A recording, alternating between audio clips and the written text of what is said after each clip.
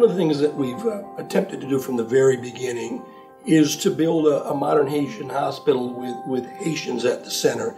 And as you have a chance to meet with the new COO, Dr. Wilfred Cadet, it certainly gives you a lot of confidence as to what this hospital will be. And of course, you know, our own Dr. Jude Bernat has been part of the Joint Steering Committee as the chairman.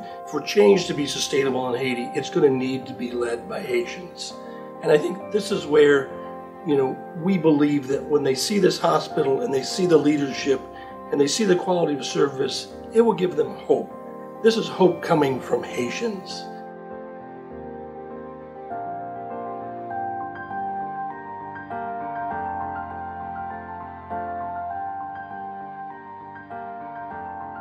After the earthquake, when I joined CRS, as part of the response to the earthquake, CRS appointed me to be the liaison between CRS and the hospital. St. Francis de Sales Hospital, the one that we are rebuilding today, will be a 200-bed hospital, providing good quality care and being the best hospital that is being built here. I will tell you that we expect 50,000 patients. But beyond that number, 50,000 patients, I know each one is unique.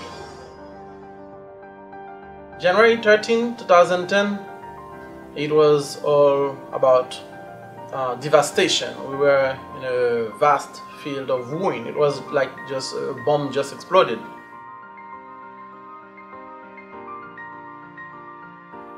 When you get in that situation and you see the reality and you look into people's eyes, and they don't even need to talk to you. You just see the ask, you see the help me coming out their eyes.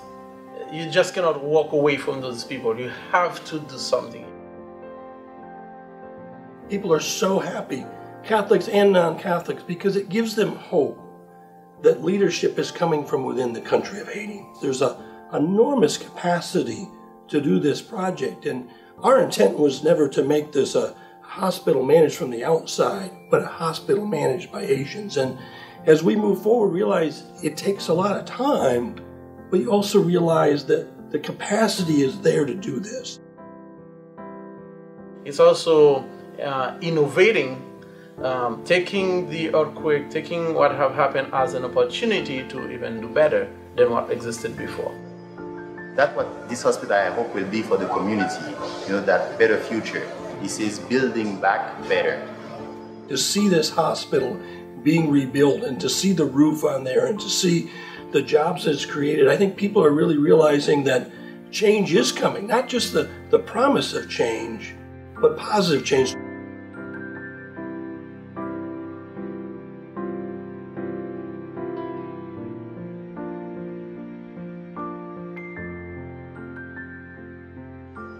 This hospital is a sign of better future, hope for a better Haiti, and this hospital is also a sign of commitment of the church to be more involved, you know, in the life of the people of God.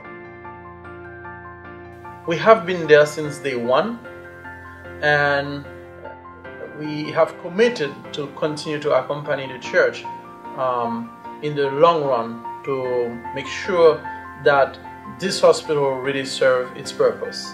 It hasn't been easy, but it is important for the Haitian people, for the poorest of the poor, and it's important for the country.